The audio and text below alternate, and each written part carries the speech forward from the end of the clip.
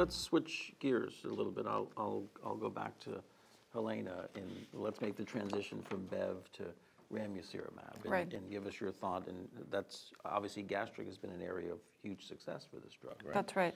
So there were two large studies, the REGARD and RAINBOW study, that really validated, as I mentioned earlier, our observation that in gastric cancer, VEGF inhibition is an important strategy. And these trials were randomized phase 3 trials of Ramucirumab, which is a monoclonal antibody that targets VEGF-R2, the actual receptor, and both as a single agent and in combination with paclitaxel. There was an overall survival and progression-free survival benefit, which really led to expedited approval of this medicine in patients with second-line gastric cancer. And the reason why it gained such expedited approval is because unlike lung cancer, where there is a plethora of biomarkers and targeted agents, and it's almost impossible to demonstrate overall survival benefit in EGFR mutant lung cancer. It's like HER2 positive breast, they just live forever and do well, knock on wood, it's great. But in gastric, that's not the case. It's at least before Ramucirumab came on the market in second line setting, the landscape was bare. A lot of the trials, with mTOR inhibition and others, tyrosine kinase inhibitors have failed. And so Ramucirumab really opened the door and reignited the interest for this pathway again in gastric.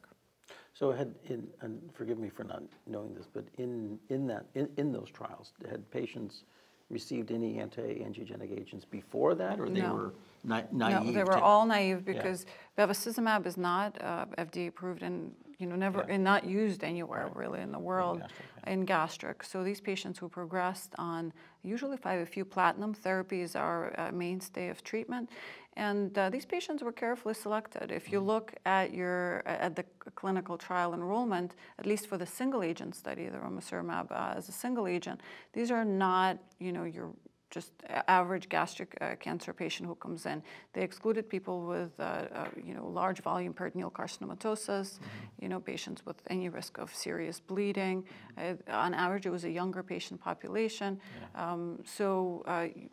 But in that patient population, who are considered to be perhaps better players in general, because peritoneal carcinomatosis is a terribly negative prognostic factor, those patients did better with Ramucirumab, and at least it really had a disease stabilization benefit. As a single agent, VEGF-R2 inhibition won't make your tumor shrink, but it really does stabilize it. But as I say to my patients, I don't have to shrink your tumor to make you live longer. Stable is good. That's my mantra. From growing. No change is a good thing. Eddie, Could I add? Oh, yes, Sorry. please, yes. So, and just to take off where Yelena started, the very interesting thing in gastric cancer is that in the last 2 years, it's become now with clinical trial evidence proven that second-line chemotherapy is a standard option, and the median survival with second-line therapy is 5 months versus 3 months or so with best supportive care. And remarkably, that's what we saw in the REGARD study, exactly the same thing. So with a non-cytotoxic drug, Ramucirumab, in this selected population, we saw the exact same benefit as you do with chemotherapy. So then the question is, do you want chemotherapy to shrink the tumor? So patients have choices, basically. We can choose a non-toxic, relatively non-toxic drug in the second-line setting to give you the same median survival benefit, or we could, choose chemotherapy with Ramucirumab if we wanted to get a higher response rate for, symptom control or things like that. Has it been proven that adding Ramucirumab to chemotherapy is a better option in this population? So no one's ever done a trial of Ramucirumab versus Taxol Ramucirumab, but the trial of paclitaxel versus paclitaxel Ramucirumab has shown really, I would say clinically meaningful response rate. And that's where I think the excitement lays. I think very few patients, at least in my practice, would go on single-agent Ramucirumab at this point because usually they're fitter, they're more motivated, they do have symptoms, and in second-line therapy, the combination of paclitaxel ramucirumab is really the mainstay of therapy.